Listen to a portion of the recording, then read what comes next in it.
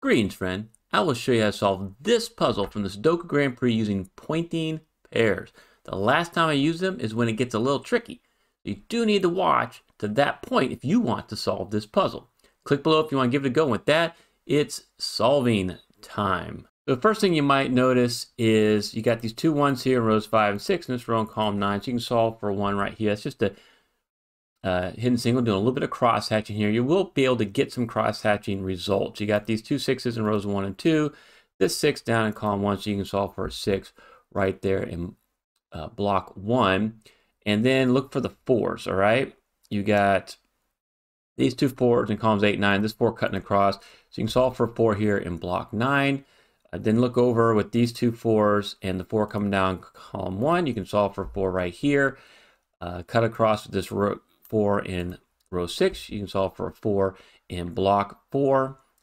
Then you can also solve up here in block 2. Hopefully you see these two 4s and the 4 right there. And the last 4 is going to be right here. So initially starting out, I felt pretty good. I did solve this puzzle before. I participated in a round 4, and it was fun. It's from the UK hosted. There's a lot of quality setters from the UK, and I've featured some of those before, and I'll let you know about them in the description below. But I'll tell you, this puzzle gets a little bit harder than a normal puzzle one. Normal puzzle ones, it's all just cross-hatching usually. This one has a little bit more to it. That's why I wanted to show you how to solve this puzzle. Now let's look for the 7s. You got this 7 cutting across row 3, this 7 up, and now you can solve for 7 up here in block 2. And then look for the 6s here in block 4, because you got these two 6s, you have this 6 cutting across. It means there has to be one place for a 6 there in block 4. And then we can start focusing on the 5s. This is kind of nice. You got this 5 cutting down, column 8, this 5 cutting across, only place left for a 5. The 4s, they kind of did a lot of good blocking for us. Now with these two 5s and this 5, we can solve for a 5 right here. And then with these two 5s in row 7 and 8, and this 5 cutting down column 4, you can solve for a 5 right there. And now you're looking up here in block 4. You got this 5 right here. You got this 5 cutting across, one place left for a 5 in block 4. And then you got one place left for 5 in block 1. All right, last 5 is here in block 5. Anytime you have 4 5s or 4 of any candidate going into a block, you can solve it, even though there doesn't seem to be a lot of candidates in there. So we got rid of all the 5s. And then you want to see that you can actually solve for 7 now here in block 4. And then you're going to also, what you have to do is shift your focus a little bit if you want to solve the next 7, because it's not going to be cross-hatching.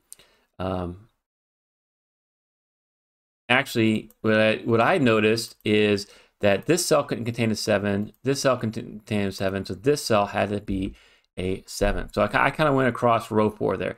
If you did do the cross-hatching, you could notice that there's only one place for a 7 here in block 5. But I thought that was kind of cool to show you that. I wanted to kind of point that out. And if you like to see some of these cool tips, tricks, and strategies, subscribe to Smart Hobbies, and I will give you more of those.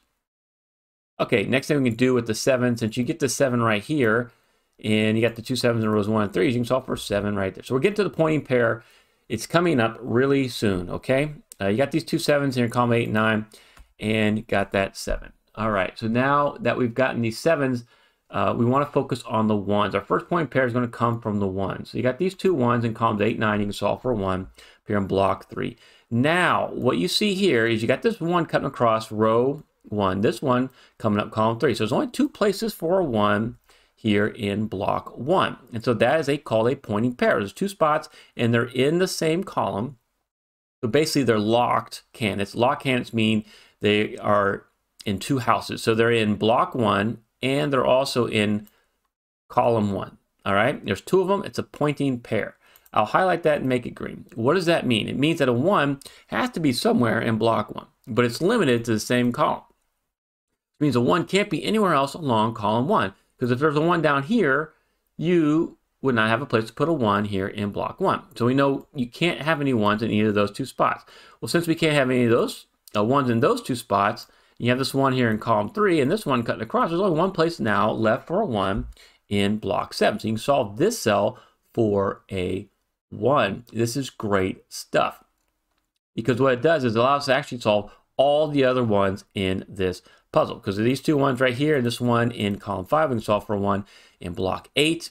And now with the column 6, column 5 ones, you can solve for one here, and which eliminates this one. Anytime you displace a Snyder mark, and when I do with the pointing pairs, is a Snyder mark, you know you can solve the other cell immediately. All right, so I'll get rid of the colors there, and I wanted to show you that's that first pointing pair. You do need at least 2 pointing pairs to solve this puzzle. So the second one's a little trickier. Like I said, you want to keep watching.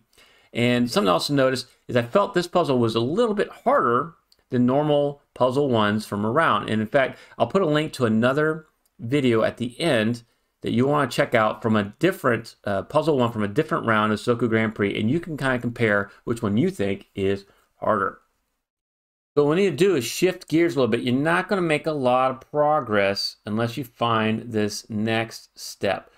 What's really cool is you actually want to notice that you have a limitation here in this cell, right? You got only 2 candidates remaining, a 3 and an 8. Okay, and that's good, but what it leads to, and what's more important, is that these 2 cells now are limited to a 2 and a 9. And one cool fact that a naked pair, like a 2 and a 9, or a hidden pair, acts also as a pointing pair. So you know that I can show that this 2 or 9 now can't be anywhere else along row 5. Okay, that's going to come in real handy here right now, because I'm going to show you the next pointing pair, the important one that you need to see. It has to do with the 6. You notice that there's a 6 coming down column 4. Well, it leaves 2 places left for a 6 here in block 8. And I'm actually going to highlight, I want to highlight these because this is going to come back into play. Okay, so we have another pointing pair, right? 6s can't be, they have to be somewhere here in block 8, but they also have to be in column 5. So 6 can't be anywhere else along column 5. What does that do to this block right here? It means no 6s here, and with this 6, the 6 can't be here, and with these 2 6s, the 6 can't be here or here. And so now we know we can solve this cell for a 6. Okay, and that's huge. That's really helpful for us. But now this, in conjunction with our little naked pair there, is going to help us solve the rest of column 6. And this is beautiful, all right? Because what do you need right here? You need a 2, 3, and a 9, right? That's what's missing from column 6. But we have the 2 and the 9 right there. They act as like pointing pairs, right? So we know this can't be a 2 or a 9. This has to be a 3. And so we can solve that for a 3. And this is beautiful. You do need to find this if you want to be able to solve the rest of this puzzle. And if you like these neat tricks like pointing pairs, hidden, and naked pairs, then you want to download my solving guide. It's absolutely free. Click on the pinned comment below, and you can solve Sudoku even better. All right. Let's get rid of the colors here.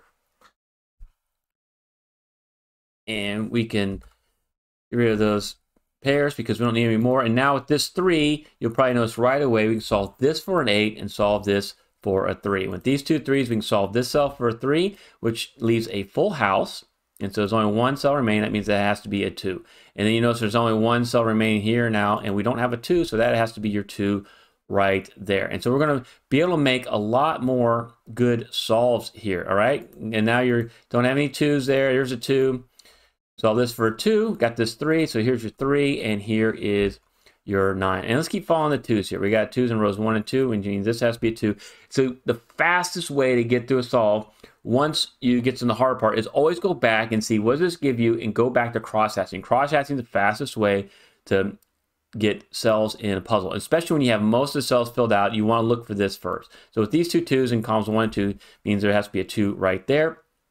And now with this 2 coming down column 5, it has to be a 2 here.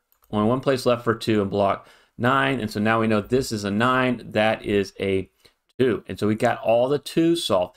This is great stuff for us. And now let's look at the 3s, right? You can't have a 3 in any of these spots, so this has to be your 3. This leaves an 8 or 9. Always want to look for the big restrictions there. I see a 9 right there, so I'm just going to clean this up and put that 9 in the 8. And now we're going to do like some pretty good little clumping here, right? Because we know we have 8 cells filled out in rows 1, 2, and 3, so we know we're going to be able to solve all 3 of these cells. And what we're missing is looks like a 3, 8, and a 9. Well, my great trick here, I see an 8, 9 here, and I see an 8 repeater right here. It means I can solve all 3 of the cells pretty easily, right? I know this has to be the 3, and because the 8's in row 3, that's the 9, and this is the 8. And so if you can kind of see that as you're scanning across, you can knock out all 3 of those right away. And now we notice there's 9, 8 in column 9, so that has to be your 8.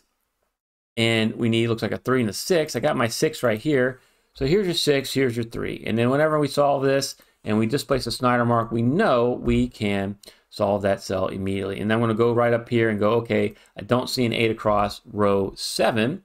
I don't see an 8 now here in block 8, and because of that 8, I knew it had to be down here in row 9. And so I have another full house right here. That has to be your 9. I don't have an 8 or 9 up there, so that's got to be your 9. That's got to be your 8. And so we have 2 cells remaining here. Another full house. I'm looking for a 3 and I'm looking for a 9. So always I look in the block because that's the easiest place to look. Say, what are my 2? And then I'll take my peripheral and go, what is missing? All right, the 9's got to be down there, and this has to be your 3.